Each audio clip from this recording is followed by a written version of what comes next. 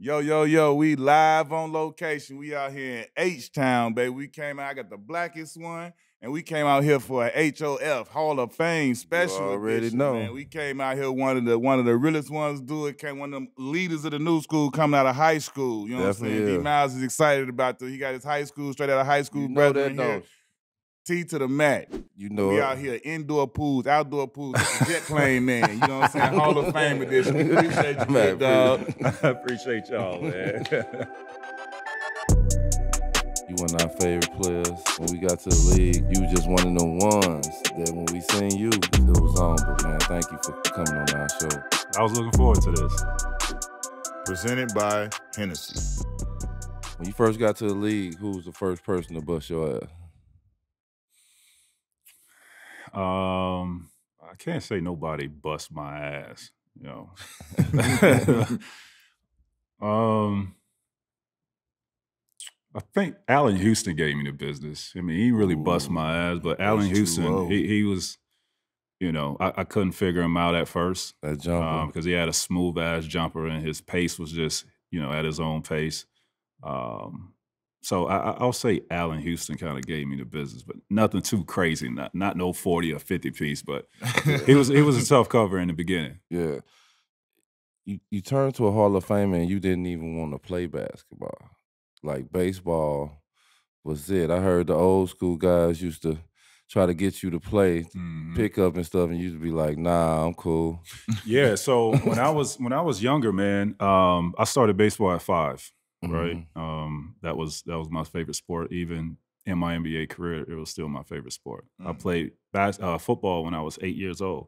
I didn't really start playing basketball until I was like 9, 10 years old. Yeah. On the park, but it was because I was bullied. I got older cousins, neighborhood full of guys that was older. We used to go to the park all the time, and I used to just stand around and watch. Yeah. You know what I mean? Didn't want to play because, again, you know, it wasn't my sports. Yeah. And, you know, they were playing one-on-one. Cousin used to bully me. And you know, I got out there one time, started playing. Really wasn't, I mean, I was okay, but I really wasn't that good. I used to get, you know, beat down and bullied. But having that opportunity to play against older guys, more experienced guys when I was coming up in my childhood, really gave me, you know, the competitive nature that I had. Yeah. It really helped me enhance and improve my individual skills. With playing on one-on-one. So that introduced me to one-on-one basketball. And from that point on, you know, as I got older, that's all I did was play one-on-one. And that, you know, became, you know, getting tough and being able to figure out defenses and how they play. So playing through, you know, bigger and stronger guys, quicker guys, that was my niche. When you start playing organized, because you know you go from playing in the park where there's no rules, is we call them the fouls, we call them the travels, to like, you know, it's different when you get on there and organize. So now y'all got refs, you know what I'm saying? The rules are different. You can't stand in the lane. It's 3 seconds. Like I remember when I first got to playing organized, all these rules came in. It was like, man, that ain't how I played 21 or 2 on 2. So it's good that you say that because I obviously started playing organized in Little League basketball. But for people that, you know, go from working, you know, because we didn't have trainers back then. We couldn't even, you know, find a gym to hoop in. We had to hoop outside. So a lot of that consists of 1-on-1, 3-on-3. We didn't really play real structured, organized basketball. So for people that had training at that time, right, and you training to work on your individual skills, but then when you go to that 5-on-5 organized setting, that coach may put you in a totally different role than what you was training. Right? So it's like your development is a slower process because that coach and that 5-on-5 organized basketball is really holding you back. Whereas you one-on-one, you know what I'm saying, you enhancing and improving your skills and your mentality, you go out there right away. Oh, it doesn't matter. Just like, you know, when we go to the ABCD camps, that ain't organized. That's me versus you. You know what I'm saying? Everybody, every man for themselves, right? So I think, you know, as a child, as our childhood and playing one-on-one basketball is coming up in the hood like that, that prepared us for those camps like ABCD, you know what I'm saying? And even organized basketball more so than training one-on-one with the trainer or somebody and then trying to play organized basketball. That role that a coach would have for you isn't conducive to, you know, your training. Was that your first time going to ABCD camp when you went? Yeah. That was your first time ever going to get Listen, when you found out you got chosen. I didn't know anything about ABCD camp. Yeah. I didn't know anything about any camps when I was in Florida, bro. Yeah. I grew up in a town of 10,000 people. Yeah. In Central Florida. So I knew nothing about no camps. I played, what was it, YBOA or something like that. I played in that, but other than like outside of, you know, Florida and major camps, no, that was my first camp. You knew it was the Adidas camps. You know you got to fly all the way across the country to go to this, and it's got the top 300, 400 players. Like, what was that thought process? Like, I just kind of want to know, what was it like from the start when you took the plane ticket all the way down to you turned into the #1 player in the nation? So it was opportunity. Yeah. You know what I mean? It was something that I was seeking all along because, again, in high school in Florida, couldn't nobody see you. No, I was one of the baddest dudes, you know, and I was the baddest dude in my area. Yeah. You know what I'm saying? People and you know, my neighboring cities knew who I was, but outside of that, I was unknown. Yeah. But I knew I had game. You know what I'm saying? And when I went there, I just kept hearing about Lamar Odom.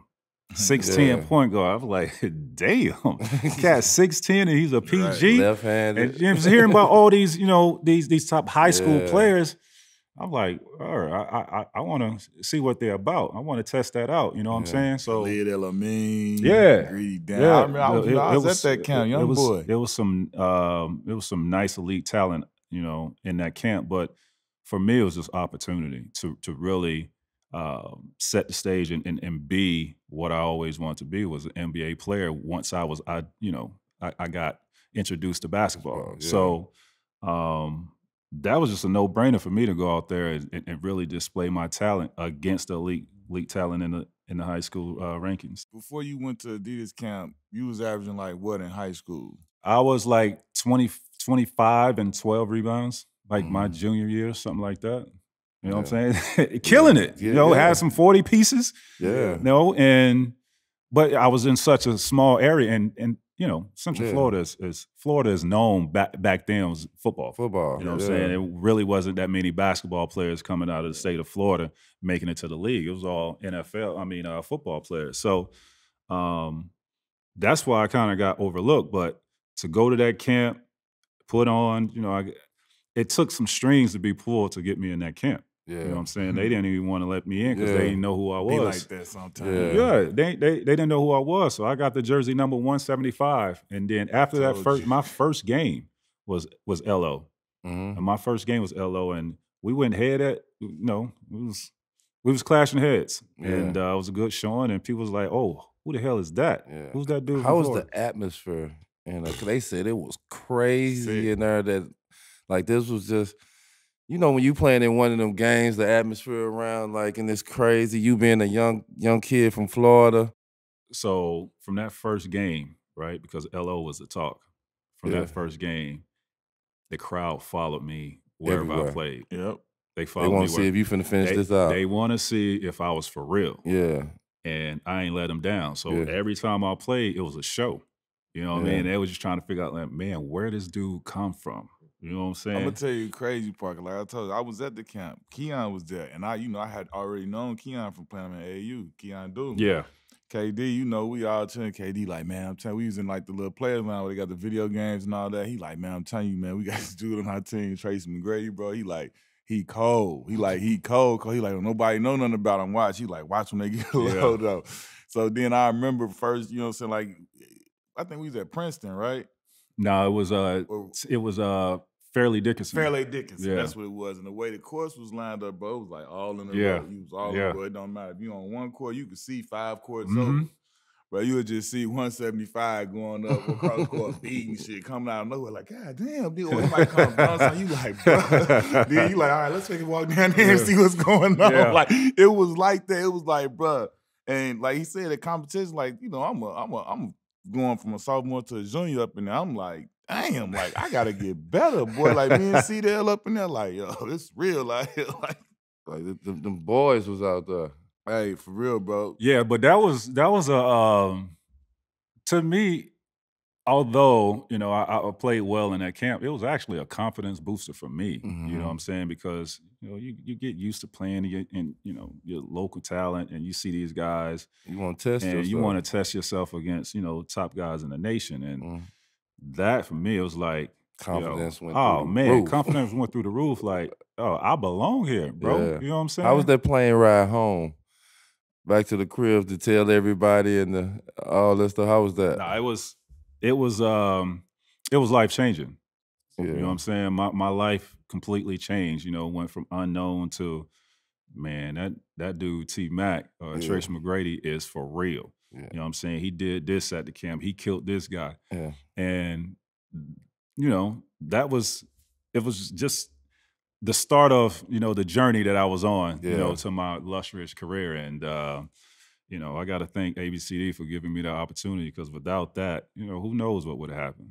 In that All-Star game, when you windmilled on Buddy, and literally, like, I was one of the people in the stands when, like, you know, the whole stands went up, like, scouts, bro, they paper, flipping clipboards, and I'm talking about players from the camp, like, all us in the crowd watching, because it was like they was in the senior game, and it was like a junior game for the, like, All-Star, so everybody, the whole camp, that scouts on that set, like, it was like it erupted, man, windmilled on somebody in the damn game. Like, tell me, like, what was going through your mind after that? Because, like, you were pretty chill on the court when it was happening, but it was like the pandemonium around. It was you got to keep crazy. it cool, huh? You got to keep it cool.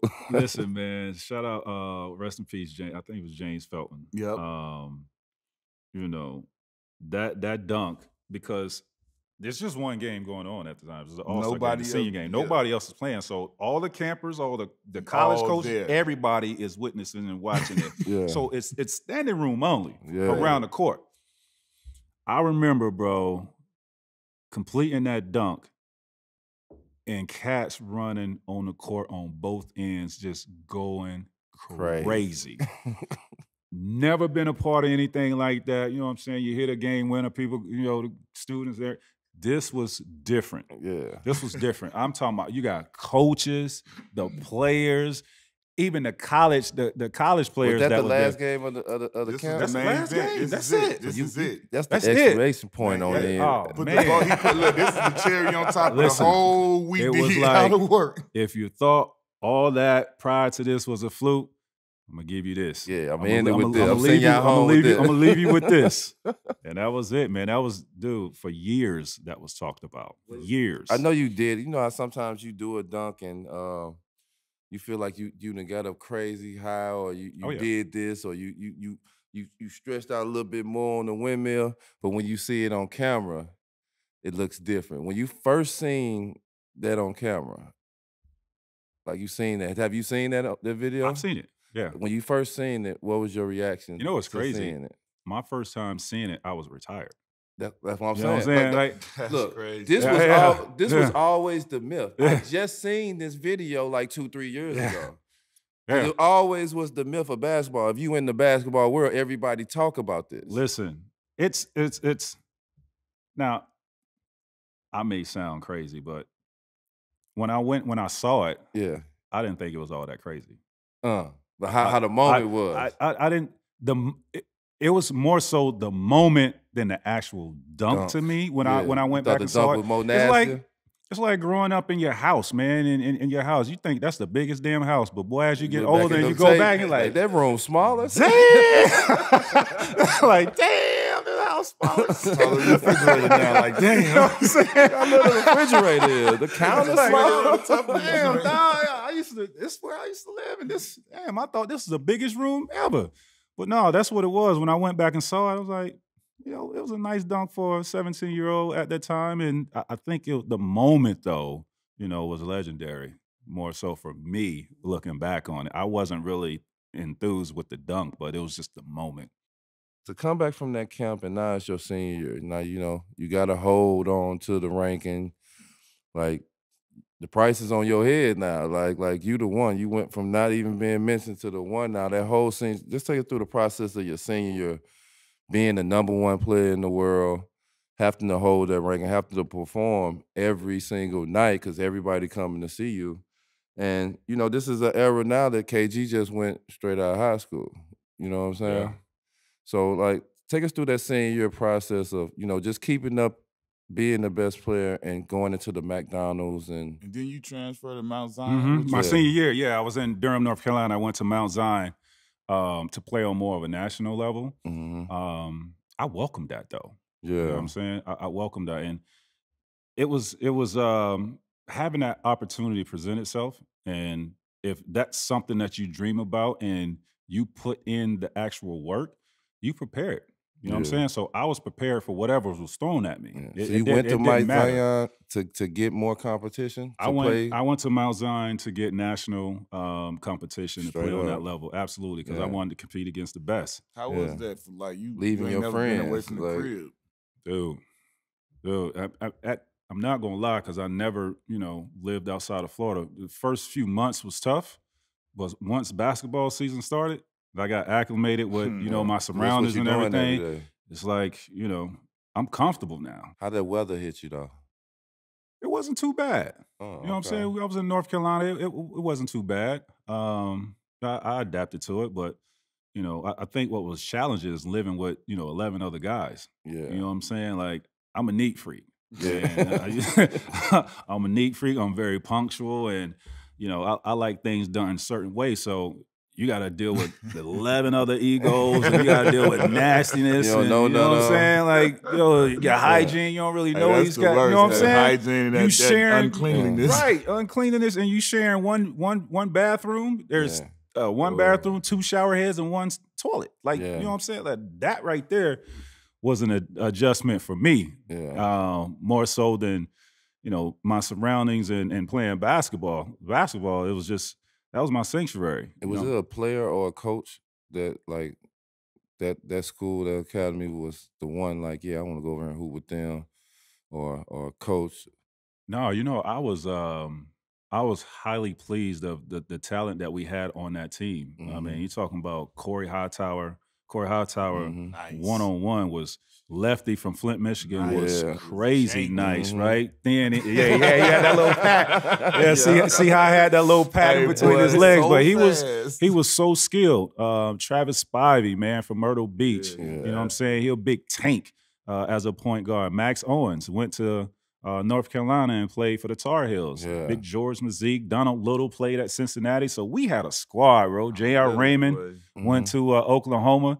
So to be surrounded by, that type of talent, everybody know how to play. So that actually helped you get better and helped me, you know what I'm saying, mentally and physically, evolve as a player. How was it like now in high school? Like, it's kind of, when you playing on a team like that, it's kind of like lightweight getting prepared for college in the NBA because you traveling a lot. Yeah. You doing way more traveling than you was doing with a regular small town school. How was that to be traveling for these different states and, you coming in, you got your bags going through the airport and you playing in these big classic or these big events every city. How was that? Listen, bro, I loved it. You know what I mean? I love being on the road. I love traveling. I love everything about it. You know what I mean? Just having those different experiences. You know what I'm saying? Because those are memories that we create, as a youngin'. I always remember that and that bond that I had with those guys. It was fun, man. It was just a lot of fun and just, wishing that those times never end. Right. You know what I mean? Because you just form that camaraderie with them guys. And we was we were ranked number 2 in the nation at that time. Could have been ranked number 1, but I had a couple knuckleheads on my team. No pun intended. But man, it was just a lot of fun because, again, this is out of my element, something that I've never done before. And, I was really about my craft. You know what I'm saying? I was one of the guys. So we had a basement downstairs at our house in North Carolina. We had a TV down there, and then we lived with the coach and his wife and his kids. My guys would go out. You know what I'm saying? Because we surrounded by black college, North Carolina Central. You know what I'm saying? And the ratio was like 11-1. So that's all them boys think about, man. I'm trying to. They sneaking out of the house. You know what I'm saying? Going to hang out on the campus. I was about my craft, bro. I was in there. I was watching games. I was in there talking to my coach. Like, we just sit in there and watch games all night. I wasn't even about trying to sneak out and go hang out. Yeah. You know what I mean? My vision was just, my mindset was just so set on, trying to make it to the next level. At what point did you, was it right after, because I know after camp, things went crazy.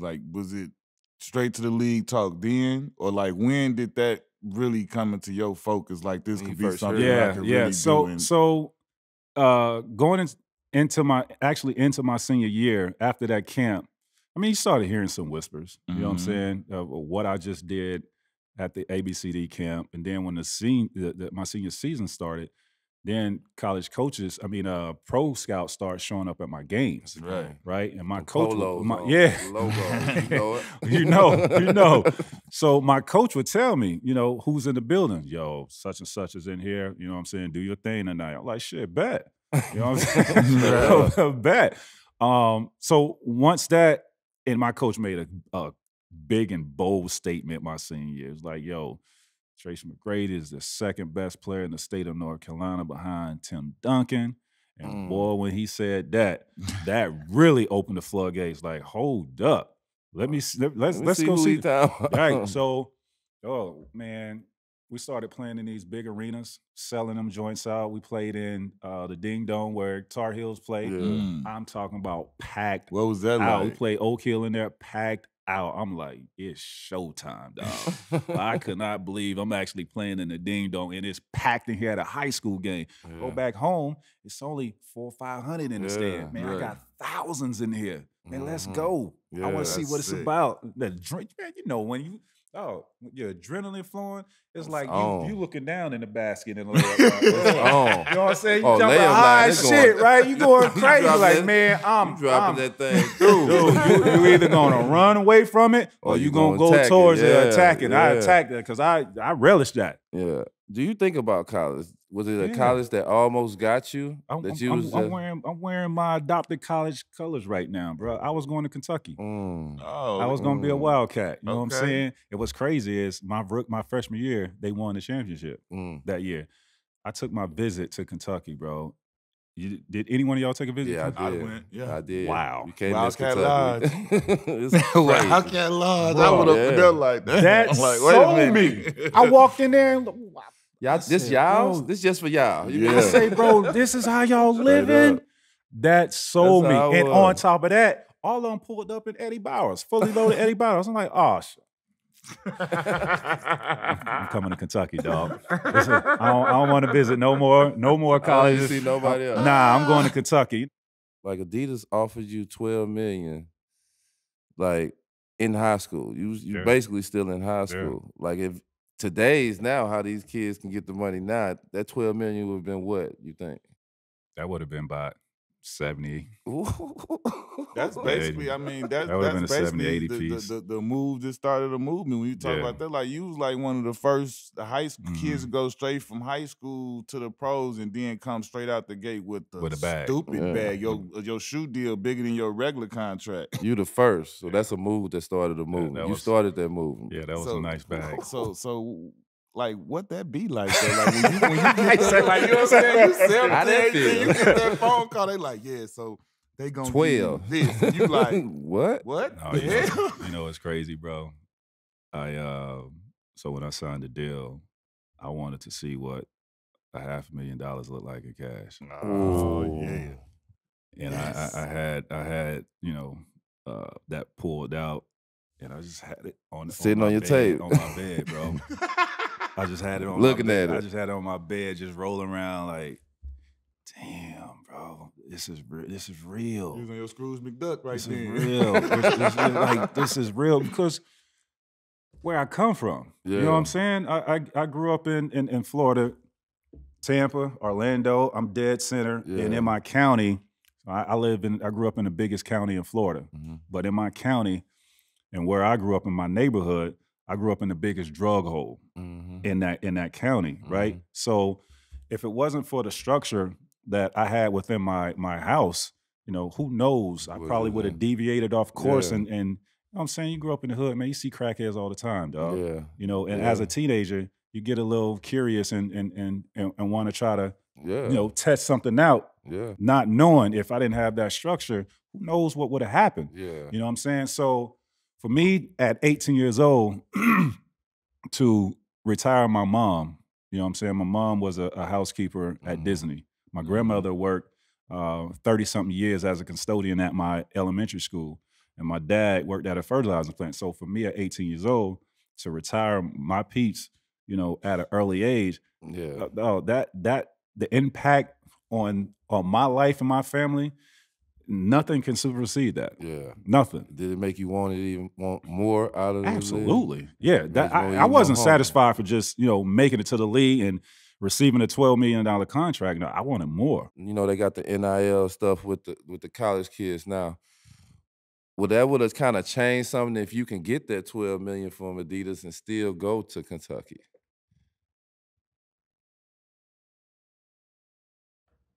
I already know the answer. You know what? I don't know, man. Because kids, you can get this money now. Yeah, and you don't gotta skip a process to get it. Because we had to skip the process to get the money. I think it would have been a long, drawn out process. Mm-hmm. Whereas when Adidas came to the table with the $12 million, it was instant. I'm going to the league. You know what I'm saying? So it would have been. I would have had to weigh pros and cons, whatever that is. Yeah. You know what I mean? What is it now? Because you, KG, Kobe, Jermaine O'Neal, y'all guys wrote the blueprint for me going into the 2000s. It was the blueprint of the process and everything. Yeah.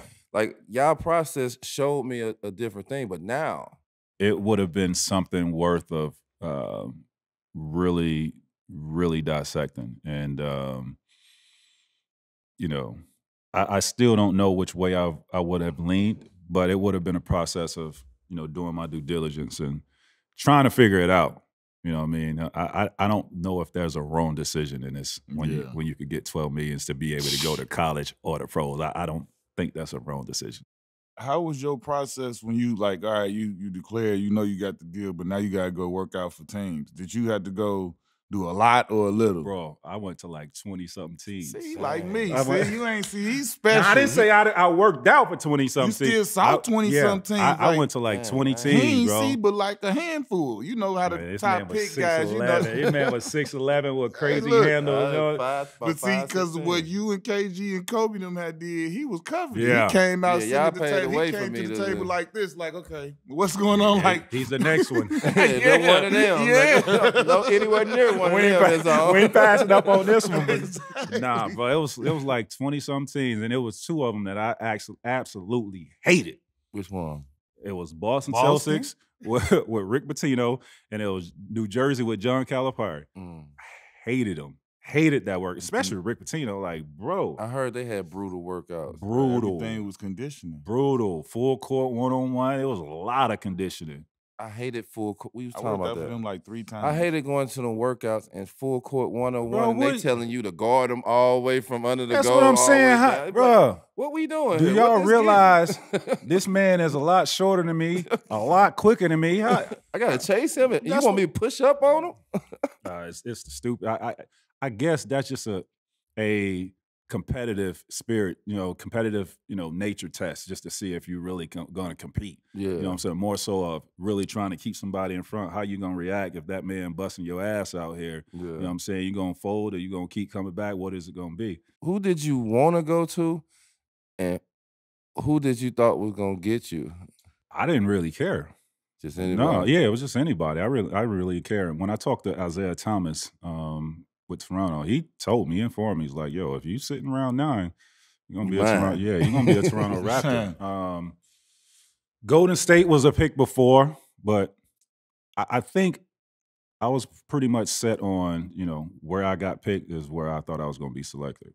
What was that moment like for you when you get your name called and you walk across that stage and you shake David Stern's hand, knowing everybody you ever known watching you, seeing this moment, and you, like you say, you retiring your family right now, you achieving that goal that you worked for. What was that moment like for you? It was such a surreal feeling, man, and it was for me. It was providing hope for people back home. You know what I'm saying? We all have, you know, those local celebrities and guys that came before us that should have been in the NBA or made it on that level. Yeah. But, you know, due to whatever circumstances. So for me, you know, coming from a small town, it was just, all right, we got one in. You know what I'm saying? Let me do my job to really inspire the guys back home and just provide that hope. So that's what it was for me. Yeah.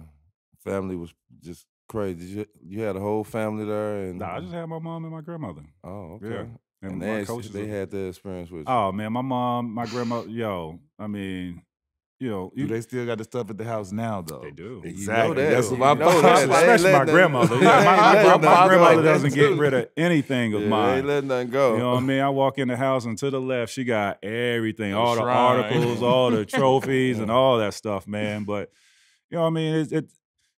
It's satisfying, it's gratifying, you know what I'm saying, to be able to put your family in that position and see, you know, your grandmother in that light and your mom in that light and knowing that that struggle is over. Yeah. That's most important to me. Like that struggle, I'm like, Mom, you ain't got to go work for nobody else. One thing we don't got to worry about. Just go. I want you to enjoy life, man. You know what I'm saying? Whatever you want to do, whatever you dreamed about doing, you could do that. You can do that. You can do that. Yeah. That's what I wanted. That's what I always wanted for my grandma. And my grandma always wanted to live on the lake because she loved fishing. Yeah. She used to have me on that bitch at 6 a.m, bro, fishing. You know what I'm saying? Out there to my grandma used 12 hours, bro. I used to be out there with my grandmother. Fishing day, you got to get up early, 6 in the morning. You can't go fishing and start at 12. When you with them grandmamas, you got to get up 6 in the morning. I'm talking about we out there. Loaded up, sandwiches, everything. Vienna sausages, you know what I'm saying? Got my Welch's great, you know, my crackers and sardines. You know what I'm saying? I'm sitting out there. No life jacket. I don't think my grandmother can swim. Shit, I barely can swim. You know what I mean? I couldn't swim at the time, but we was out there. It taught me patience, though. You know what I'm saying? Being out there with my grandmother on that lake, 12 hours taught me patience. While all my friends is probably out playing, you know, pick them up, bust them football, or they got their games going on. I'm out here chilling with my grandma on the lake, man. You're an old man now. I heard the fishing is really into your thing now. You back on your fishing till really heavy now. I was during the pandemic. You know, my schedule has since picked up since we opened. But yeah, during the pandemic, bro, I was driving like an hour away to go fish. You know what I'm saying? It's so peaceful for me. Yeah. You in Toronto now and you got the great Isaiah Thomas up top. You know what I'm saying? Now you playing and you on a team with a bunch of veterans, like a bunch of veterans. How was your first year in Toronto? You know, you in Canada, y'all steady crossing state lines and coming all the way over the United States playing all these teams. Your schedule is kind of different than most because you coming from Canada. Like, how was your first year with the travel and just the season? And it was a nightmare.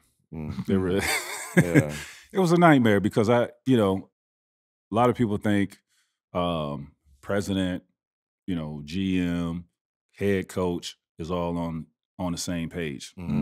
Or ownership all on the same page. It's far from the truth. They was new. It's far from the truth. So Isaiah Thomas wanted me. My head coach didn't. Didn't really care for a high school player. Like, I ain't just, you know, ain't trying to teach this high school player. Now, what do you know? Yeah. But anyway, he was old school. You know what I'm saying? Didn't give me no structure. Didn't challenge me or anything. It was just throwing me out there, and I was just leaving me to figure things out on my own, and that was very challenging. And you know, we was clashing heads a lot. I mean, bro, I can remember times where, you know, I'll do something, maybe do a turnover or something, and I come out of the game. We go in the locker room after the game. I probably played 5-7 minutes. You talking about me? He talking about me. We just lost by 20, and the blame is on me. Like, bro, what? So I couldn't really process that, bro. I'm 18 years old. I couldn't process that. So I was a knucklehead. And I wasn't going to allow that man to beat me down like that. So, you know, we were going at it. I think Isaiah Thomas recognized that, you know what I'm saying? In the first half of that season, Butch Carter was my assistant coach at the time, and he ended up taking over because Darryl Walker got fired. And Butch laid it out. Kid, he used to call me Kid. If you want to play 20 minutes, you're going to have to do this, this, and this. It's like, cool. All right. I understand that. You're going to have to get in here early. You're going to have to work with such and such if you want to, you know, get these minutes. You're going to have to stay after. You're going to come in and watch film. I get it. I'm cool with that, but I just needed, you know, somebody to guide me and give me some structure, right? I could do all that. I'm willing to do. I want to do that because, you know, I love this game. So he gave me that, and man, from that point on, you know, I just started, you know, rising up and leveling up to where I felt confident that I really can play in this league. But you know, we won 16 games that year, bro. What you doing, bro? They don't understand the 16 game. When you win 16 out of 82, like, bro. I did it twice. What? I'm talking about, boy, like, when you win 16 out of 82. Bro, we won 16 games. We in the third quarter, like, yeah, what we eating tonight? This shit over. What are we doing? Develop the young player, man. You know what I'm saying? How was it for you when you saw they drafted, they got Vince, and you know that's your family, y'all done played there, you together, and he already gonna be a star coming in. How was that to know you about to get? I had a lot to do with that. You know, I was like, yo, we gotta get my cousin over here, bro. You know what I'm saying? Like, first of all, I think he's the most gifted dude in this draft. He definitely was. So we definitely, he definitely so was. we got to get him. But it was for me. I like to sit back and I like to listen. I like to learn, and to have him his rookie year and reach stardom like that, right? Because I knew my time was gonna come. It just wasn't at that moment. So to have him flourish the way he did, it was just, you know, sit back and learn from how he handles that. Yeah. His rookie year, yo, I couldn't believe. I remember the first dunk that he that windmill on Mullen, Chris Mullen. Baseline. I said, "Ooh, it's gonna be some smoke in the city, bro." The stuff this dude was doing his rookie year, man, I could not believe a human was doing that, bro. Straight up. Was it like one of the benefits of us being so close and playing to each other? If we, you know, if you're going through something with the coach, you're going through something with the team in a situation. He always had somebody that was in the locker room with him, not like your friend you got at home where you could go and be like, man, this happened, and he instantly taking my side because I'm snapping. But I was there, and we can bounce off it. He'll hit me like, yeah, D-Miles, you was tripping. He's like, that one, I'm with you, bro, but you was tripping. How, was that with you and Vince that like, man, I got somebody in the locker room that understand where I'm coming from, see the work I'm putting in, and get that? Nah, it wasn't. No, boy, you know who we had on that team? Charles Oakley, Kevin Willis, Muggsy Bowles, Dale Curry, D. Brown, Antonio Davis. You know what I'm saying? Yeah. So they held us accountable. You know what I mean? Like, we couldn't get away with nothing. But yeah, we had some real OGs. And when I say OGs, Oak is the OG of all OGs. Yeah. Like, we felt like big brother. You know what I'm saying? You got a bunch of big brothers in the neighborhood and somebody mess with you.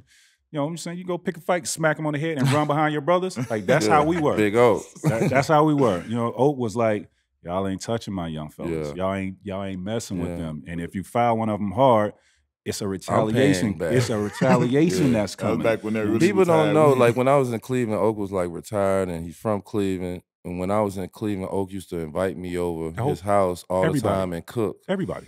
Well, people don't know the loving part of Oak because they always put out that, oh, he's fighting and all this stuff, but that's not true. That's why a lot of players respect him, because he shows a lot of love and he love hard. Oak, one of the most genuine dudes you'll ever meet. Yeah. You know what I'm saying? Just he rocks with you, man. And you know, even to this day I still talk to Oak, but man, he used to invite the whole family over to the crib and cook for us. You know what I'm saying? Like, you invite your whole teammates, your whole team, coaches, and everybody into your home. You're a good brother, man. Because a lot of people, you know, they just don't have that in them to do that. You know what I'm saying? They just like to be with themselves. No offense to it, but Oak is inviting. You know what I'm saying? He welcomes that, and we had just. I think it allows a team to really gravitate towards each other and that bonding. You know what I'm saying? Because they could just sit around, tell some stories, you know, drink their Crown or whatever they was drinking and enjoy. My senior year was the All-Star game in the Bay Area. My senior year, and I remember we had a game that night, and I left the game. As soon as the game was over, I'm running out because you and Vince is finna be in the dunk contest. Vince was about to be in the dunk contest. What made you choose to, like, you seen Vince doing this all year. What made you choose to be like, nah, I'm gonna do it with him and we gonna do it together? No, it wasn't like that. Like how? He had to convince me. I heard that. He had to convince me, and I'm talking about probably to the last hour. Yeah. So I'm like, bro, because we lived in the same building, and I'm like, cuz, why the hell I'm getting in this dunk contest and you in it? Like, boy, we know what's gonna happen. Yeah. You know what I'm saying? Like, I'm not for losing. Like, come on, man. It'll be good exposure for you and this and that. I'm just turning him down. Like, nah, bro. But I'm with you every day. Yeah. I see what you can do. I can't do that. Man, you underestimate yourself, cuz you can, man. You creative. I'm creative, but that shit you on. That's another level, bro. So I just sucked it up, man. All right, bro. Let's go. Let's do it. But man, that first dunk set the tone. That 360 windmill. We ain't never seen that what before. Was that vibe have you seen that before out of here? Listen, you see it on TV, but tell me, what was that feeling like when that happened? And you were contestant. The lead up to it, though. What was the lead up to it? I didn't know he was about to do that. I didn't know he was about to do that. So I think who was it? It was Stackhouse. It was me. Steve Francis. Was Barron in that? Yep. He was in it. Boy, when he did that dunk, everybody looked at Jerry Stackhouse. He was next. Yeah. How you follow that up?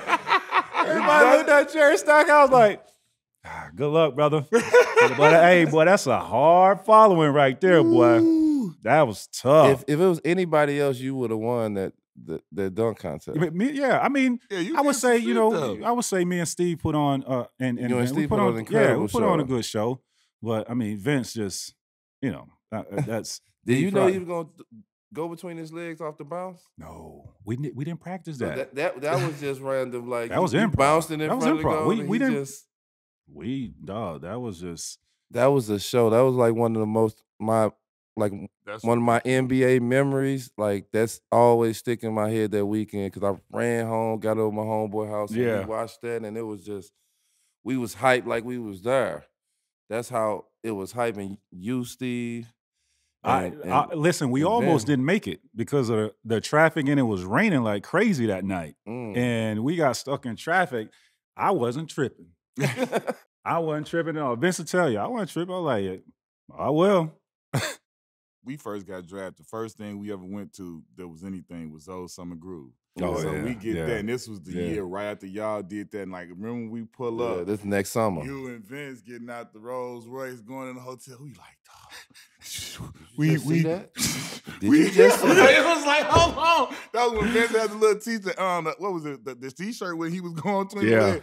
We like, and then it was like, who was that? It was like the who's. That was the who's who. Yes, sir. We all like everybody from KG. I call chicken pox. I ain't see everybody. He ain't playing the game, but I got the like Iverson was like, bro. When I got there, like that was like for real. My introduction to the league, like, yo, this is what this shit is like every time. Like, yo, it was like, and I really felt like, because everybody was super cool, super solid, hollering at you. I was like, I'm coming back to the room. This boy getting oatmeal baths. So I'm like, bro, I went out with AI tonight. He like, man, I don't want to hear that shit. I'm like, bro, I mean, such and such a thing. Like, I was with all of them. Like, nah, that was a great time, man. Zoe had, he had the lead rocking in the summertime with that summer groove because everybody and their mama came down there, bro.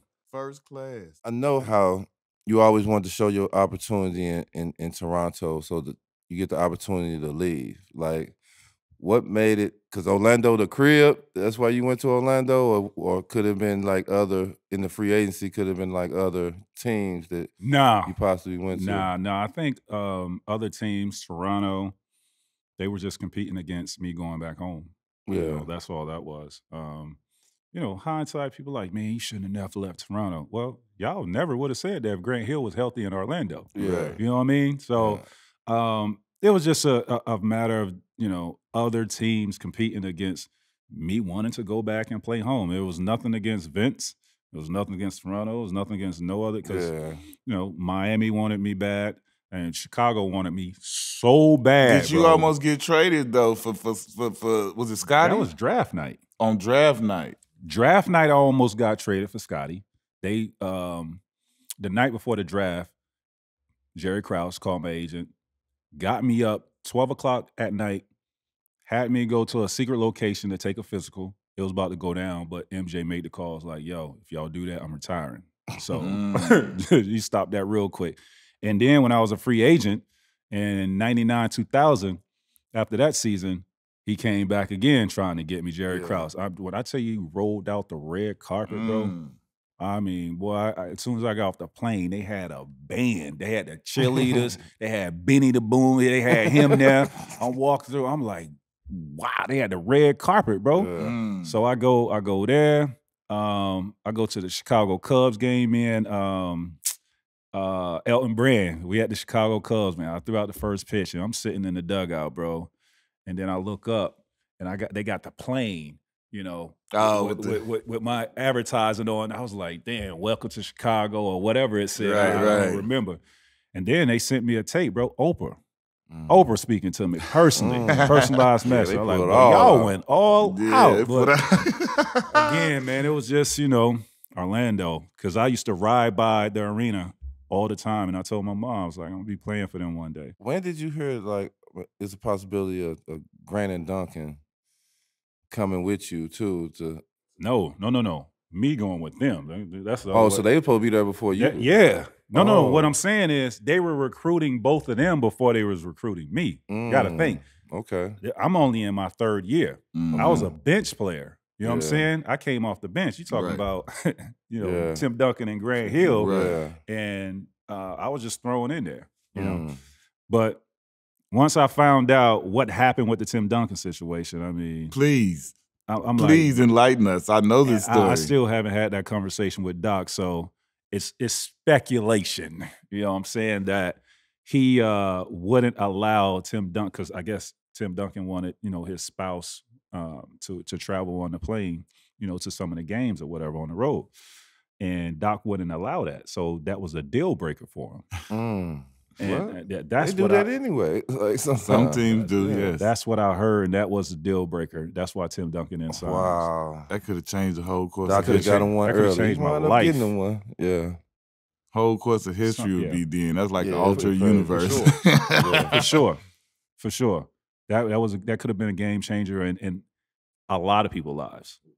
The trajectory of the league back then. Yeah. We came in 2000, and of course I knew who you was, and I done watched your games and paying attention to your career. But you wasn't playing how you was playing when you got to Orlando. We played y'all in LA, and you had like 36 or like 38. And I was like, man, how he get that good like just overnight like that? He wasn't even playing like that last year. And you instantly just went to like, because like when we got to the league, Kobe on the perimeter and you. And then it was like Ray Allen and everybody else. But you and Kobe was like totally different from everybody else. Like, what was the jump? Like, where we missed it at that you went from like Toronto and then you got this Orlando Magic jersey, you instantly top 5 in scoring, you instantly, like the team just flipped the script and changed completely. It was opportunity. It was liberation. Yeah. We all want that as a player, right? Yeah. You know what I mean? So, again, I go from being a role player in Toronto, my last year there, to being handed the keys. You know, I was the first player to sign a max contract as a bench player. Yeah. You know what I mean? So it was just opportunity. It was a liberation for me to have that freedom to go out and do what I do. I didn't know I was going to be a 25-point scorer, you know, maybe 20, you know, have 6 assists, 5 rebounds, something like that. But, you know, I put in a lot of work, and I trusted that work that I put in. And, you know, and the result of that, I had a phenomenal year. My homeboy, when I went back home after my first year, he was like, man, who's the hardest to guard? I was like, man, Kobe and T-Mac, man, them boys, there is nothing nice. You know what I'm talking about? They do everything. You shot threes, you went to the basket. Tell me, like, it had to be somewhere, like he said, between Toronto and Orlando. When and how did you develop one of the most deadliest damn hang dribbles to the jump shot in the history. Like, listen, that was one move that I could say, I'm going to take this away, but I got to go. I would have stripped him of that like immediately because your hang dribble was so deadly because it went perfect into how you shot. So you had everything out of it, and motherfuckers had to respect it. Like, when and like how did you develop that to become that lethal? So, I didn't have a right to left crossover. My crossover was left to right. Right. Okay. You know, it was like, you know, it was wide. You know, just watching AI, watching Kobe doing that crossover. And I always, if I make one move, I always want to have a counter move to that. You know what I'm saying? You got to. And another counter move, right? Yeah. So it's just constant work. You know, I'm being a student of the game. You know, go to the crossover. Oh, how can I turn that into something counter? So same movement, right? Same movement with it, but instead of putting it on the floor, I'll just curl it up. Yeah. And it's like right into my shot pocket. A right-handed player always love coming from their left to the right. Left to the right. So that was just something that I worked on religiously, and it just became part of who I was. How was the first All-Star game that you'd been to? How was it that when you got chose, like, man, I'm going to All-Star? No, that was, you know, being selected an All-Star for the first year. I mean, obviously overly excited about that. And, you know, just couldn't wait to experience that, you know, because grew up watching the All-Star games and watching the fun that these guys are having out there, and just to be in that locker room with all the guys at that time, because you know, we all live our lives and, you know, go separate ways in the off season. You don't really get opportunity to talk to a lot of these guys, right? So that's opportunity that, you know, I really look forward to, just to, you know, see how they prepare and see what those conversations are. You know what I'm saying? Yeah, just to be around those dudes. But the game itself, dog, I was so nervous. I was so nervous, bro. This being my first one, I was like, I didn't know what to expect. You know what I'm saying? I'm like, damn, dog, I'm out here with all these dudes, man. It was in D.C. I think I had like 2 points that game, but it was probably one of the best All-Star games ever. Though, when we came back. Oh man, that was a show. Stefan and AI was putting on a show that game, bro. But I was nervous though, man. But you know, it was a joy to be there. But once I got my feet wet in that first one, oh shit. You know, it was like, okay, I belong here. So you go from becoming an All-Star 01, you got most improved that year. Then you become the youngest scoring champion, period. Back-to-back seasons. How was that from going from, you know, like you said, you experienced All-Star, then you get an award, you know what I'm saying, most improved. What was that like? It was like things was just manifesting, you know, for me because of the work that I was putting in. So, you know, it was just rewarding, man. You know what I'm saying? And when you receive that, you know, knowing that the work that you put in and you getting rewarded for that, you want more, you know? So I became, you know, just a workaholic, you know what I'm saying? Just grinding. I didn't get complacent, and I didn't let that stop me from, you know, trying to be better. So winning, you know, most improved, it was cool. Getting awards, making the All-Star game was cool. I think once you do that for so many years, it's like, okay, the individual accolades is cool. I want to win. You know what I'm saying? That's what I want to do. I want to win. You know, this is great individually, but man, when we gonna start some games. Like, let's win. Around. So, like, even with that transition, like, you know, because like Grant Hill, he signed there, but he can't play. So you know that's where your help at, and that money's gone. So you can't, you know what I'm saying? It's hard to even, and at the time you couldn't just pay 3 big time players. You can get 2 off. So to be in that, a lot of people don't know, to just be in that position, you know what I'm saying? It's like nothing the franchise can really do. They can only bring you a certain type of player, and hoping they're a diamond in the rough where they can come in and kind of be like you, help change this. So how was that just them years knowing that you can't get no help, and it's kind of not disrespecting your teammates, but it's kind of like you being a one-man gang? It was tough, bro. You know what I'm saying? It was cool for a couple years because, those 3 years in Toronto was just a learning experience and just trying to get, acclimated with the NBA game and really show that, I belong in this league. So those first 2 years is like, okay, I've accomplished some things individually, but all right, I'm getting tired now. Let's, get me some help in there. You know what I'm saying? I want to start winning. And, at the brunt of that, I understood that we were pigeonholed because of Grant. So they did a great job of drafting our first year there. We got Mike Miller. But then it was like after that, they had some, poor drafts with the guys that they drafted that really didn't pan out the way they wanted them to. So trade away Mike Miller for whatever reason, I don't know. You brought in, 2 rookies. My third year there, we had Drew Gooden. We had Gordon Giracek. All within what they brought was great. But I just thought at that time Mike would have been a better fit because he had some years on his belt. Playing good. Yeah, he's playing really good. He helps me spread the floor. He ran Rookie of the Year because he did. He did. And bringing in 2 rookies, it was tough. Drew played hard as shit. You know what I'm saying? Played extremely hard.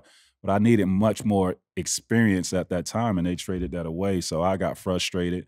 We come back the next year. They traded away some more guys. Darryl Armstrong is gone. We got a bunch of young guys. 6 man of the year. Yeah, and it was just, it was downhill from there. Was it hard to leave Orlando? Hell yeah. I can't even let you get the question off. But yeah, it was, bro. Was it hard to see what Grant was going through? Yeah. Yeah, that was tough. I think it was tough for both of us because, going through that search, like G Hill, bro, Scottie Pippen, like G Hill. He was one of them. Man, he was, he was one of them. And I just knew if I had G Hill, there's no doubt in my mind I would have played for a championship in the East. There's no doubt in my mind. Myself, G Hill, and Mike Miller, that trio right there, there's no doubt a healthy G Hill. But him fighting back, trying to get back on their court, and I give it to him. He was trying his ass off. He was trying his ass off to get on that court, man. But then he don't got no more ankle. He was fighting so much. Then he got that infection, and dude almost had some real major problems with his ankle. But man, I just know the potential we would have had, bro, if we would have had him. And it's just unfortunate. And he felt that too. You know what I mean? And that's I'm sure if you ask him, that's one of the things that he has problem, getting over with. Yeah. How was it, you now you finna leave and now you finna go and play with Yao Ming. This is arguably the most famous player in the league at the time, especially worldwide. And he done got better. He's not the Yao Ming that first came in the league. He actually, you got him where, like, I can play against Shaq and hold my own and with any other center in the league. It's a perfect combination. So how was it, like, knowing you finna go over there with y'all to bring help and y'all to achieve something? Because I felt like y'all was the team that at the time. Now Kobe, Shaq, all gone. Y'all was the team. No. We was so far. We was missing so much. You know what I'm saying? We had us too, but the ancillary pieces around was lacking. We didn't have that. You know what I mean? I thought Battier and that was later. Yeah, they came later. Yeah, that was later. We kind of struggled our first year until we made some trades, but it was an adjustment for me because I never played with a big man. My game was up like this. Like, let's get it up and go. So I, slow it down. My first year with the Rockets, I'm coming off leading the NBA and scoring twice. Jeff Van Gundy tells me, he's like, I know you're just coming off, being a 2-time scoring champ, but you're not gonna do that here. Just told me like that. He was like, you're not gonna lead the league in scoring here. Yeah. We got to slow it down and get the ball to the big man. It's like, all right, cool, right? I mean, I've been looking for somebody to be, alongside of me that could take that load off. So it was a struggle, man. You know what I mean? To where I had to learn where to pick my spots. You know what I'm saying? And how to. I was deferring too much in the beginning to Yao instead of just being me. Right. Big fella, you got to catch up. You got to get in where you fit in. You know what I'm saying? And once I realized that, like, we're going to get y'all the ball, but I got to be me. Yeah. You know what I'm saying? And then we got to have some pieces around to actually open up, you know, this paint for me and Yao to be able to work. So it was a challenge, but, you know, it was fun, you know, having him and seeing his development because he was a problem. Now that you're ready, like I got Yao, I see the development, see that we can be a good team, we can start competing. And nagging injuries, like stuff you got to persevere from. Like, because, you know, the average friend don't know that we be hurt probably 50% of the time. Oh, for sure. Like, I don't care what it is. It might something's hurting. Something. Yeah. Like, you might just went out there and stretched too much and you pulled something for a little bit. You know what I'm saying? Like, how was that just knowing, like, it's finally time that I feel like I really got a team that can really compete and got these nagging injuries and I want to be my best every night, the pressure of being your best every night? I think for me, going through, you know, some injuries in Orlando with my back, you know, I learned how to, you know, play through that because in Orlando it was my back. You know what I'm saying? That I was dealing with because I got a slight case of scoliosis in my back that people don't know about. Having them right. So yeah, that's what I had. So I learned how to play through that. When I got to Houston, because those 4 years, I was averaging 40+ minutes, bro. You know what I'm saying? And in the playoffs, I was averaging like 45 minutes. And you know, playoff minutes and regular season minutes is totally different minutes. And I'm talking about, I'm not getting swept in the playoffs. Like, I'm actually taking teams to 6 and 7 games and playing 40-something minutes. It took a toll on me. So every other day. So I get to Houston, my athleticism decreases a little bit. You know, I'm still a cerebral player. I'm highly skilled. I still can play at a high level, but I got to kind of change my game a little bit. Injuries started piling up. My knee started giving out on me. Yao started dealing with some injuries. Yeah.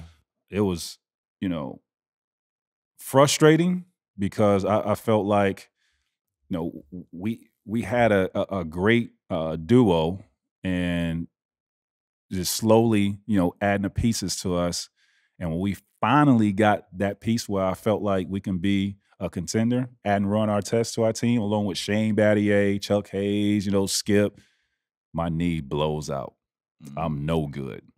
No good. At the time where, damn, we got a chance this year. Chance to fight. And my knee is just done, bro. I'm bone on bone. I gotta have microfracture surgery. Me too. But backing up to that though, it was one year where I think we played Dallas my first year, and we played Dallas my first year in Houston in the playoffs, and we took them 7 games. Like we won the first 2 games in Dallas, bro. I remember all them thrashes over Sean Brother. I ain't never seen nobody but you and this dude dunk on him so many times. We go to Houston, lose 2 games, go back to Dallas, lose, and then we come back for game 6 and blow them out. Game 7, I'm hyped. I'm like, bro, we got this. Boy, they went small ball. They had Marquise Daniels, Josh Howard playing the 4 and the 5, Michael Finley. They went small ball. Man, they blew us up by 40 because how you going to play Yao against them? Right. You know what I'm saying? When you go small ball, we don't really have no advantage. He can't guard them dudes on the perimeter. And that's all they was doing. We had Yao guarding Josh Howard, bro. Right. Yeah. I want you to take me back and walk me through this. December 9th, 2004.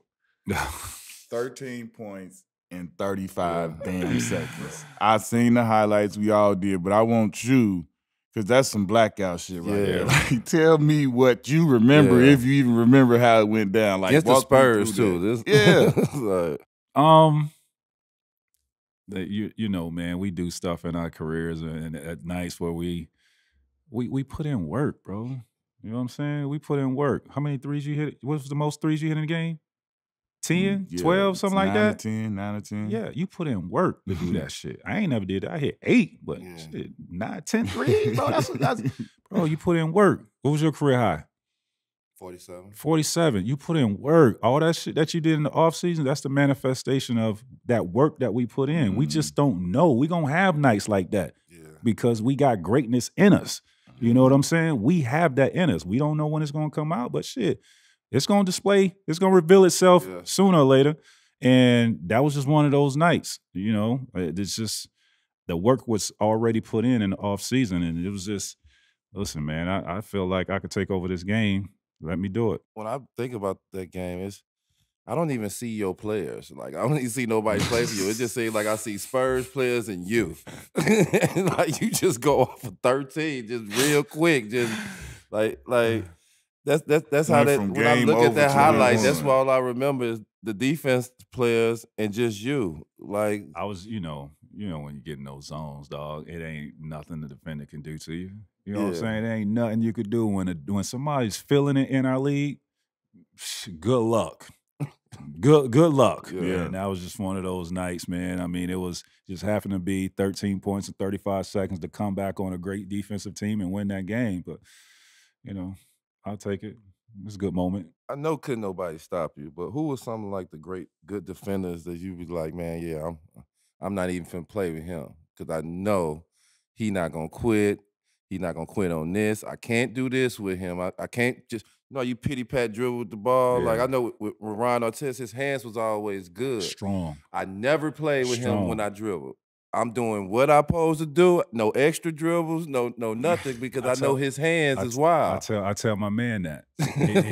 That's the example that I use. Everything that you just said about Ron, that's what I tell people. Like, I didn't play with him. Yeah. You know, it's business. You know what I'm saying? Straight up. He a dog, and Ron ain't got them all, bro. Yeah. Ron is just like, hey, man, I don't care who you are. You know what I'm saying? Like, he has that mentality, and you can't play around with him. He got long, strong arms, legs strong, and if you sitting there trying to play with the ball, he's gonna rip you. So it was just like I attacked him. You know what I mean? So he was one of the guys that I really enjoyed playing against because I knew he was never going back down, and I relished that. Like, I loved that. You know what I'm saying? He wasn't going to back down on the offensive end. He wasn't going to back down on the defensive end. He's going to keep coming at you. So those are the matchups that I love because it brings the best out of you. And it's like, you know, that's what the league should be, competition. Like, what you made of? Let's see what you got. I want to go to when you left Houston and you get to New York. It's a funny story because my guy, right Cheddar Cheese, Al Harrington was there waiting for you. That boy. And he loves to tell me the story because, no, this is the best part. Because it was like the year before I did to him what he did to you. What the year before, this is exactly how I have the year before. I'll get to the Knicks like, yo, son, I'm home. It's on. I'm here. Like, we in New York. Yo, I was like, you know where we was at this point, right? Bro. I don't want to be the guy that ran on your parade, but Al sat down. He all excited. Yeah, yo. I'm like, come sit by me for a minute. Like, listen. Just relax. Just relax. You need to taper all that excitement you got going on. And so look, fast forward a year later, I leave, go to Miami. T-Mac come in. He like, when I finally see Al, he like, yo, bro. He like, I had to have a talk. I had to do T-Mac the same way you did me. He like, man, T-Mac come in like, yo, I'm feeling good. Like, we could do this. Like, we got this, we got that. Al said he was sitting there like, that boy said, come sit by me. He say, no, man. He said, calm that down, Mac. I'm like, bro, what you mean, bro? He's like, you'll see, Mac. And I'm like, I'm excited, bro, because, you know, I got a frustrated, I'm frustrated with Houston. Yeah. You know what I'm saying? I've been sitting at home just working out, trying to get up out of there. Now, mind you, I'm still hurt. I'm not 100%. Yeah. I'm dragging my left leg. But I'm excited. But I'm like, mine is fresh man, and hungry. Listen, bro, I'm in the garden every night. You know what I'm saying? I'm off sheer adrenaline. I come in there, play against Katie and Russ, put up 26. I'm feeling good. When reality set in, this shit ain't gonna work. What I got myself into, dog. Bro, what's going on around here? Yeah. Right? Man, I was shocked, bro. And that right there just told me, it's like, bro, it's only 4 or 5 teams every year trying to win in this league. Bro. Yeah. They got a chance to. That's it. That's really trying to win. I came in there like, yo, man, we can make the playoffs. We ain't that far out. We can make the playoffs still, bro. Let's go. Let's go. When I say that is the identical way, Al, that's what's so funny. Al had to tell when I first saw, he like, yo, son, he like, I gotta tell you, yo, he like, I had to do the team back what you did. He like, I came in, I had my stuff. I'm like, yo, son, I'm finally home, B. I'm finally. I was like, yeah, chill that out, bro. Man. Yeah. You know, when we playing this game and, you know, we watching and man, we hear some of the dopest nicknames out there. Like, everybody want a nickname. You want your jersey, you want a nickname. When you first heard T-Mac. Well, I've been called that off my whole childhood. You know what I'm saying? Okay. Yeah. I've been so called that when you heard the world scream T-Mac, like calling you T-Mac, because, like, you know, people call you by your name. Yeah. And I used to tell people who don't know me call me Darius Miles or certain things, but people who know me call me something different. Yeah. The world is calling you T-Mac now. Yeah. It didn't sway me either way because, like I said, I was getting called that when I was, a kid. You know what I'm saying? Like, my dad is T-Mac. People call my dad T-Mac because I'm a junior. Yeah. So that was just my name. And, I made that known when I'm doing my interviews or when I'm talking to people, you know what I'm saying? Like, this is my name. So it didn't really sway me either way if they call me Trace or T-Mac, but I did make a household name for making it T-Mac. And I think, going globally and being across the world, now that impact is like, damn, I'm over in Asia, I'm in Africa, and people calling me T-Mac. That's something to be proud of. Yeah, my homeboy, his name was Tracy, but he don't got no Mick nothing in his name. He call himself T-Mac. All of a sudden, when you the man, he calling himself T-Mac. Everybody calling him T-Mac now. I'm like, bro, you ain't no McBride or nothing like that at the end of your name. You know what's crazy though, bro? Like, we play with some of these dudes that we call them by their nickname, like a TJ Ford or whoever. I don't know their real name. Yeah. Some you know how crazy that is, bro? TJ real name. Right, J.R. Smith. I know J.R. Earl. Yeah. But I just, you know what I'm saying? When you playing, you don't know their real name. I just found out TJ name was Terrence. Yeah. So you ain't know that, did you? I know that. I didn't know. I've known TJ for a long time. Yeah. Tell me this though, like you one of the leaders of the wave, like you, Kobe, and them, like of getting like your own line with them. Like, you been Adidas since day one, you Lifetime, you like Hughes. But how was it when you get your first deal, but then when they say, okay, we're gonna give you your own shoe, and then you're gonna get your own brand, like what does that conversation feel like? And you are, like you say, once again, young kid straight out of high school, and then went through what you had to go through to fight for this, like, and they tell you that, like, what are you thinking? That's that's just a fulfillment. When you grow up, man, on the playground and, you identify who your favorite player is, and if he has a shoe like everybody at MJ's, and then, when Penny had his own shoe, had Penny's. And for me, even like Ken Griffey Jr. or Bo Jackson, like I had their shoes. Like I wanted Smiths too. Right. Like I wanted, guys that I idolize and I admire, I wanted their shoes. So for me to be in that position to have my own shoes and then have my own line was like, damn, dog, I'm one of these dudes. You know what I'm saying? And the little kids is going to be inspired by me and wearing my stuff, and just seeing that is like, that's gratifying. It's an unbelievable feeling, man, to have, you know what I'm saying, that, my kids, being out in public and seeing people with the logo and wearing my stuff is like, that's cool. When you was coming up, like, who was the guys you were watching outside of MJ? Because I know we all watched MJ, but some of them guys you like took to be like, man, I'm gonna take that and put in my game, or I need to have this to put in my game. Well, I love college basketball, bro. You know what I'm saying? College basketball, I think when I was in high school, probably was at its best. Yes. You know what I'm saying? It was crazy. I'm talking about those Arkansas teams, those UCLA teams, those Kansas. Carlos Wills now. Yes. Those Syracuse teams, and Purdue, UNLV, absolutely, bro. Like so everybody. One of my favorite players, and y'all gonna think I'm crazy. One of my favorite college players back then played for Syracuse. You know any Syracuse players? John Wallace, Moulton.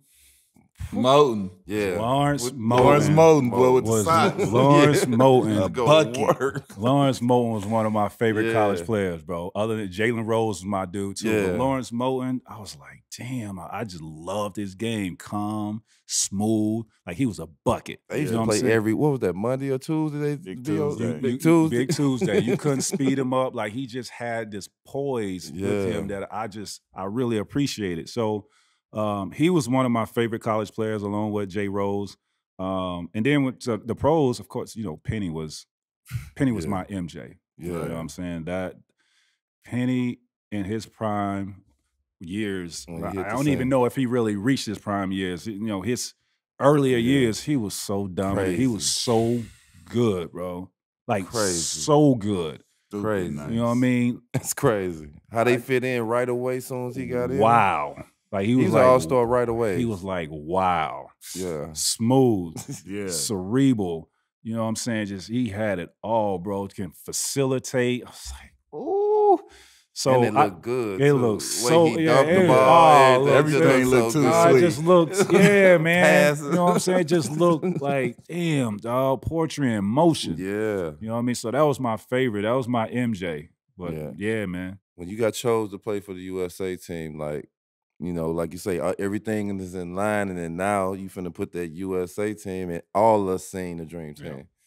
You know what I'm saying? How was that in that process? It was just, you're proud to represent your country in that way. You know what I'm saying? It's a way for us to honor, our country and going out and competing, playing with, other greats. Yeah, playing against other greats and going out and competing against the world, man. That right there is just, I think everybody needs to experience something like that, because you get an opportunity just to see, global talent. You know what I mean? And you just pulled up a video where a dude overseas is shooting threes. His whole game is predicated off shooting off one leg. Yeah. Like, so you get to see different variations of guys' game and just the evolution of basketball. So, I mean, I appreciated those times. Yeah.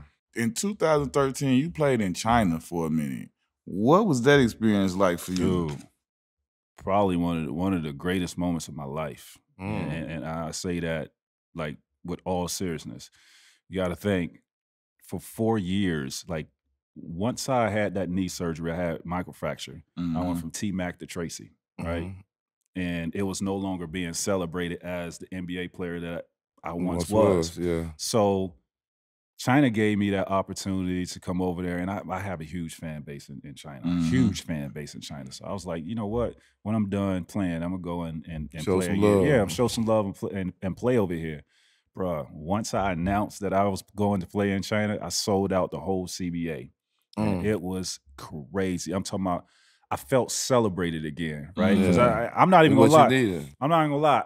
I was depressed. Yeah. You know what I mean? Because I had struggles. I had struggles with my teams in the playoffs. You know what I mean? I just didn't have, great teams to elevate in the playoffs. And then, when I did receive, some help having run our test, I can't compete because my knee is blown out. You want to end so like that. I'm like, damn, bro, it's gonna happen to me like this. Yeah. You know what I'm saying? Like, I can't go out like this. And I went out like that. It was nothing that I could do. My knee was done. I wasn't the same player. So to have that opportunity to be celebrated again, that was like, I perked back up. I was like, damn, okay. I'm loving it. I'm loving basketball again. You know what I'm saying? And I got it out my system. I got back. But dude, when I tell you, I used to pull up to the arenas, and it was thousands of people outside waiting on me to pull up, bro. It was crazy, man. I felt like the Beatles or something, for real. Even in the airports, thousands. I understand what you were just saying about the depression, because we get built up and have our confidence so high. And, we always want our career to be the story dream career. We always want the farewell tours and the Hall of Fames and all that.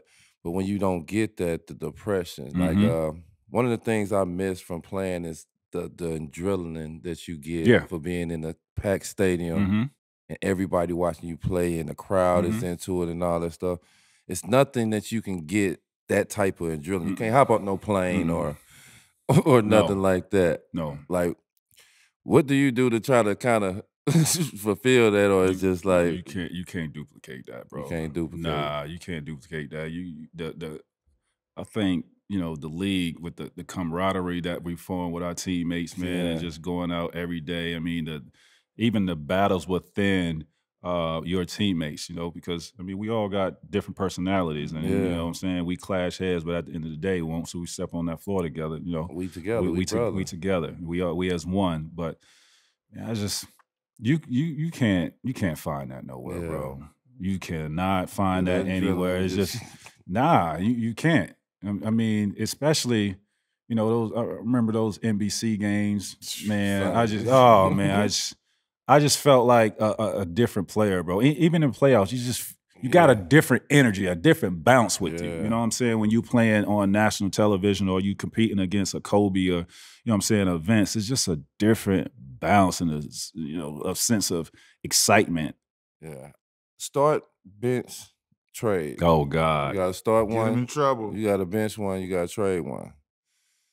Kawhi Leonard, Carmelo Anthony, and Scottie Pippen. Who you start, who you bench, who you trade? Kawhi, Melo, and Scottie. All of them in their primes, not about their credentials, it's about their game. Melo. You start Melo. I'll start. Oh, God. You start Melo? He might go think about it. Dang. I'll start. Who? I'll start Melo. That's tough. I'm sorry. Hold on. Man. Because Scottie has a different element because his defense, he was just so elite, bro. And then you really never got to see his offensive prowess because of MJ. I mean, you've seen it, the year and a half MJ retired, but I think he was much older. I think, forget it, man. I go Melo. I'm going to start Melo. I'm a bench Scottie, and what was it, cut? Yeah, cut. And cut Kawhi. Okay. Jerseys. You got to keep one. You got to have one for the next day, and you got to get rid of one. Uh-oh. First jersey is the purple Toronto Raptors jersey with the stripes. Okay. Second jersey is the Orlando Magic pinstripe. I knew you was coming with that one. And the third jersey is the Rockets gold and no. You throw that in the trash. You throw that one away. You throw the Rockets joint in Which one first out of the pinstripe? The pinstripe. The pinstripe. The pinstripe, and then the pinstripe, and then that Toronto Raptors jersey, and the Rockets joint. You could trash that. I feel like it's only a few people that should be, that's really privileged to really answer this question. You got G14 classified, so when he say like start, bench, cut, this is the realest one. I know where you going. Oh, when you said that, I know you going. You got G14, so I'm gonna try to get. There you go, LeBron, Kobe, MJ. Somebody gonna answer it. Just reverse that order. MJ, Kobe, LeBron. Yeah. Okay, that's MJ, Kobe, LeBron. Yeah. He made that easy. Okay. Yeah, just reverse that order. So I don't want to get into who should have came off. I just want to ask you, because we definitely feel like you should have been top 75. It's some, some other guys. We know what it is. But I just want to know what's your feelings on that. Because we don't get into who should have been out, but like we know for a fact your credentials you part of my speak for 75. itself, and you should have been. Like, what are your feelings on not being part of that? To me, it didn't sway me because if you look at it, I got the ultimate achievement as a basketball player. Hall of Fame. Right, making it to the Hall. So, I mean, there's going to be a top 100 here in a few years. Yeah, you know what I'm saying? So that doesn't bother me at all, man. Yeah. I look at it, and not even for me. I look at it like, Dwight Howard. Yeah, absolutely. For 8 years was a monster. Yes, you know what I'm saying? Impact on the game, extremely dominant. Yeah. 5 times first team All NBA. Took his team, player. I played with him. I got to see what that defense like. I remember helped lead his team to the finals. I mean, for 8 years, the man was pretty damn dominant. 20, 30 rebounds. To leave him off, that's disrespectful. That's a travesty. But you know, it is what it is. You know, we know what it is as players. You know what I'm saying? We know who should be on there, and we don't need to speak about it, but nothing beats the Hall. Nothing beats the Hall. Nothing beats the Hall. Yeah. So nothing beats the Hall. It's all good. Tell me about your one-on-one league that you're developing and coming up with. Yeah, man. So, you know, I think one-on-one doesn't really get its due. You know, with the others, whether it's 5-on-5, whether it's 3-on-3, bro, one-on-one is the foundation of basketball. There's one-on-one and 5-on-5 organized basketball, right?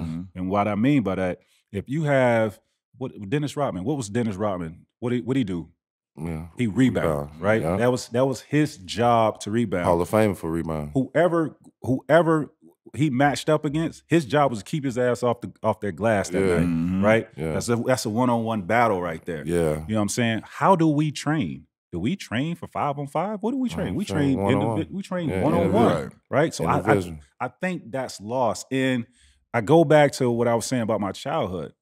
One-on-one gave me that competitive spirit. Yeah. It gave me to never quit, to keep fighting, because it's just me versus you. There's no defense. There's no coaches. There's nobody, you know, to stop me from, if I get around you, there's nobody else to deviate that. It help you on your individual defense too. It help you on your individual defense. It help you on your mentality. And I think, you know, I'm just trying to bring that to light.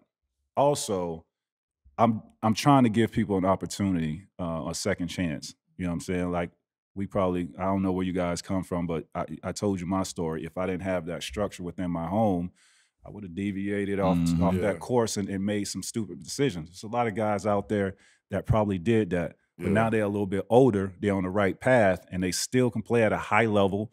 They still have a passion for the game and dedicated to it. And I want to provide that opportunity for them with this league. This is not a gimmick. You know what I'm saying? This is something that I want to have a big platform, and I want one-on-one basketball to be a staple in sports.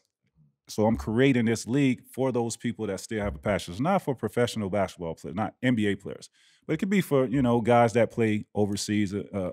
What's the name of it? It's called One's Basketball Association. So that's what I'm building, man. I think it's needed. There's a lot of underground leagues that have these guys playing in these leagues, and there's betting going on with one-on-one basketball. Right. So I'm providing a major platform to have those guys participate in. And let me ask you this. You from Chicago, you from St. Louis.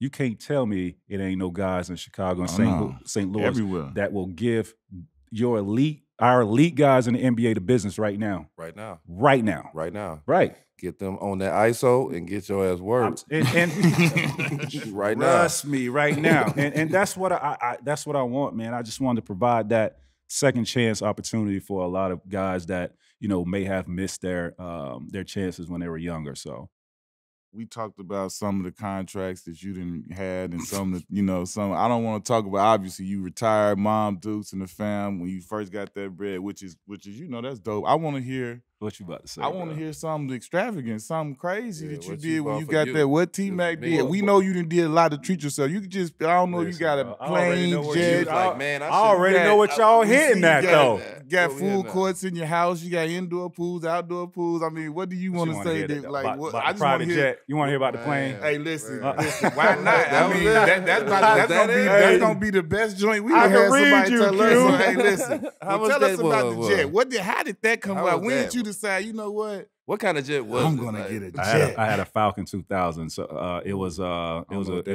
corporate jet. It's one of the best traveling jets that you could have. Like a 11 passenger. Oh, we want to know. How much was it? It was a lot. It was like it was 19 million. So 19 million. Did you hear that? You had a 19 million jet. It was 19 million. So what happened? That happened on here. Yeah, I'm sorry. So what happened? Well, I had a business manager that, you know, knew how to structure those deals. You know what I'm saying, for me, and you know, we talked about it and made sure it made financial, you know, sense to do something like that. And I was like, shit, let's go for it. You know, I think I flew to Kansas. to pick out, how I wanted my jet to look. Yeah, that T-Mac sign on the side of that jump. jump. On the side of that? On the side of that. I had my tail number was TM 863 is an area code where I'm from, and then I had T1 Mac on the plane. So yeah, man, and what was crazy though, bro? I had my same pilots. I rotated my pilots, and then I had a couple stewardess, so they knew what I liked. It was so convenient. Had your certain meals and food. They had and when I get on the plane, bro, they had everything lined up for me. But my kids, though, you know what I'm saying? This is my kids are younger. My kids was loving it. They loved my kids. And when I sold my jet, man, when I tell you my kids were so mad at me, bro. Oh, you done messed that up. You done messed the household. Every time we used to go to the airport, every time we used to travel, boy, they asked me, are we going to the private airport? I was like, we got to go through the customs. We got to go through all this. What happened when we used to just walk on that jump? But it was so convenient, man. It was so convenient, and because I traveled a lot. And then I was afraid to, after 9/11, I was really afraid to fly commercial. So when 9/11 happened, I didn't fly commercial until I was with the USA team when we went to Puerto Rico. It was just all private planes. Yeah, I just had a fear, man. It was anxiety. Nice. I mean, I was a little scared too, but I still had to do what I had to do. You know what I'm saying? The rest of us, you ain't the only one that was scared. We gonna make it do man, do. That's hey, I had my own plane. I heard you've been camel racing. Tell us about the. I told you about that. Boy, you cultured, boy. Tell us about this camel racing with the Mo controls that you had. So, with the drones. No, this is something. I took a trip to Qatar. It was I think it was me, Melo, Klay Thompson, and Luke Walton. So we took a trip over there to promote the World Cup, and they asked us about did we want to do some camel racing. I didn't know what it was. I was like, yeah, why not? I'll go see some camels race. It was like, are you gonna participate? I was like, how? You know what I'm saying? It was like, you'll see when we get out there. So we go to this track. We on the road on the runway, and the horses, the camels are over here. And they give us some remote controls. I'm like, yo, what are these remote controls for? They got a little man on the camels with a whip. The whip with a whip. So we controlling the dude, the mini dude on the whip, on the camel with the whip, and just spanking his ass. You know what I'm saying? You know me. I'm a fool. I kept getting up there. He tearing his ass up. And I ended up winning that race, but I ain't never seen anything like, hell no. I didn't know what to expect, but that was dope though. You know what I'm saying? Having a little dude on there with the whip, that was some creative shit though. I enjoyed that. For me, because y'all have Hall of Fame careers like you, Kobe, and LeBron and KG. Like it Who you say? You, Kobe, LeBron, and KG. It makes me feel like really, really part of something by being one of the players that went straight out of high school and being a part of that 45-person group inside of this big NBA organization. You know what I'm saying? That we have. Like, how is it for you to to see I went straight out of high school, but to see how successful a lot of guys that went straight out of high school then become? Man, when you look back on it, high school guys was the face of the NBA. Yeah. You know what I mean? You heard that, Q? Oh, you wouldn't know nothing about this. You wouldn't know nothing about this. You look at KG, you look at Cole, myself. When LeBron came in, he just, overtook everybody's shine. But Amari, Dwight Howard, yourself, man, high school guys Jermaine O'Neal, Lou Will, J.R. Smith, high school guys really came in and held it down. You know what I'm saying? And I can't leave out, there's a lot of high school guys that didn't pan out, that tried to make that jump. But the ones that actually stayed for 10 plus years, we did a hell of a job of making a name for ourselves and really representing high school guys well. So what do you think of the percentage? Because it's 45 that they count that had like more than 4 or 5 years in the league. It's like 45 that they count. What you think the percent? You think it was 15 guys that didn't make it? Yeah. Like about 15 that didn't make it, and about 45 that had nice careers. Yeah, I think there's, and it might be more than that. Guys tried to come out. I think it's a little bit more than that. That was unsuccessful in trying to make it. But I mean, damn, the guys that did, you know, Hall of Fame careers and household names and recognized, you know, worldwide. Big contracts. Like a lot of guys did a lot of stuff. Yeah, so high school we held it down. Yeah, we that special forces group, you know, inside the NBA. You know, we ain't all-stars or Hall of Fame, but that's just special forces group right there in that room. In the NBA building, that's us right there.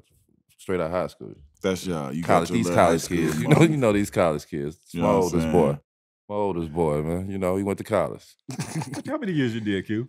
2. Oh, that's pretty damn good, bro. He's college kid. He waiting on me. After his sophomore year, was it DuPaul? Yeah, man. He was waiting on me. That's all. He was just waiting for me to come. I had to wait for my oldest son to get there. You know, Pops to come. He waiting on I'm telling you, man. Listen, I used to hate playing y'all doing this shit. I used to make it personal to try to destroy y'all. We used to see it. We used to see it and feel it. We kick ass. We got that game in LA. At the end of the game, I blocked your shot. 47 that game. Yeah, we got that game in LA, and I was like, I don't even know how we beat him because this boy went crazy on us. We got to Orlando, boy, y'all kicked our ass so quick and got us up out of there. I said, yeah. I remember that. I remember one particular play too, because I was really trying to go at you and get you back. You know what I'm saying? I remember a play. I don't know if somebody gave me a pass or a rebound or something, but I was like in the corner. So this is the basket. I was in a corner right here. I think somebody made me a pass, and I like jab step and went to the middle, and you slipped and fell. Yeah. I don't know if you remember that. You slipped and fell, but I went in there and dunked that bitch so hard. Boom! I tried to tell it random because I tried to get y'all back, man.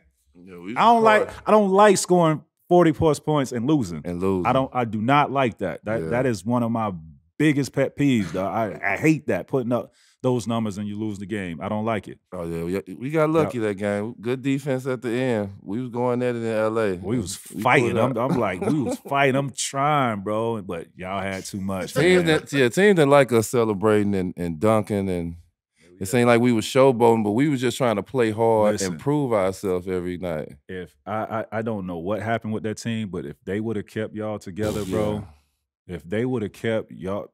Wasn't Elton Brand with y'all? Yeah, Elton too. Bro, and nobody had. Q was with y'all. I mean, not Q, but Cat. Was Cat with y'all? Cat with us. Okay, that was me, Lamar, Q, Elton, Corey. Bro, if they would have kept y'all together, man, y'all would have been dangerous. And we had money to pay for two Max superstars, two Max guys. We was all on rookie deals still. I mean, but you know, bad organizations. We couldn't even get in the club or buy no liquor. We didn't have blue backgrounds on our ID. Love to just mess things up, man, because y'all had a good thing going. Y'all had a lot of talent, bro. Yeah. A lot of talent, a lot of versatility too.